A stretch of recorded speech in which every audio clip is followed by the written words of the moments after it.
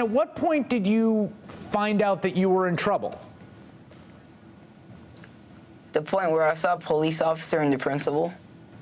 They came into your classroom?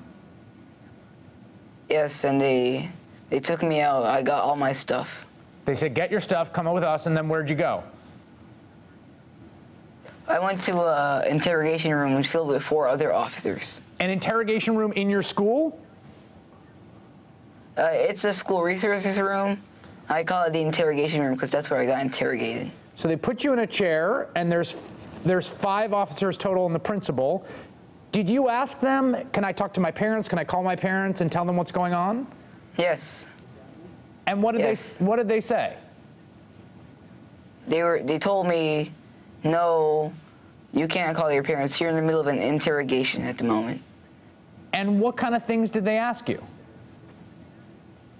They asked me a couple of times, is it a bomb? And I answered a couple of times, it's a clock. And that didn't seem to satisfy them? No. How long were you in that room? About an hour, 25 minutes, around an hour and 25. So what else were they asking you aside from is it a bomb if you were in there for an hour and a half? They asked me why I would bring a clock to school, and I had explained to them that I brought it to school to show my teachers to impress them. So eventually, after an hour and a half, is that when they handcuff you? Yes. Did they say you're under arrest or you're being charged? They told me I was under arrest, and I asked them for what crime, and they were like, for a hoax bomb. How'd you feel? I felt like I was a criminal. I felt like I was a terrorist. I felt like all the names I was called. What do you mean all the names you were called?